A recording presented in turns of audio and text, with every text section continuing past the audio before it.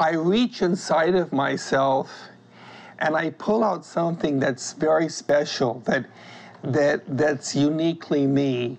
It's a self-actualization. Can I throw that word around?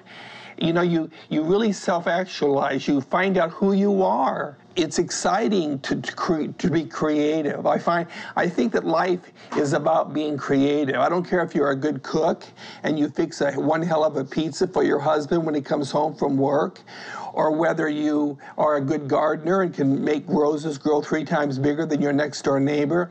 Creativity is an essential part of life. I grew up in a very rural atmosphere, a farm boy, both in Wisconsin and southern Illinois. And when I look at a painting like this that I do, it's like I'm searching for a sense of self-esteem and love from the past. I'm borrowing love that I had as a boy. I had a very happy childhood. It takes them to a place when they were a little more joyful and hopeful.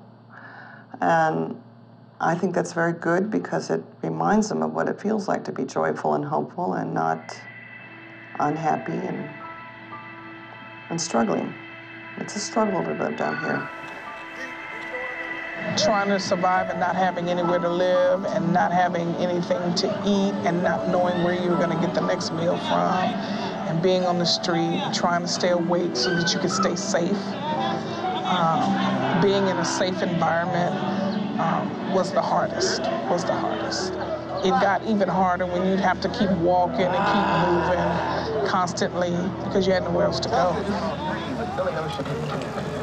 Stevie Wonder on the coast.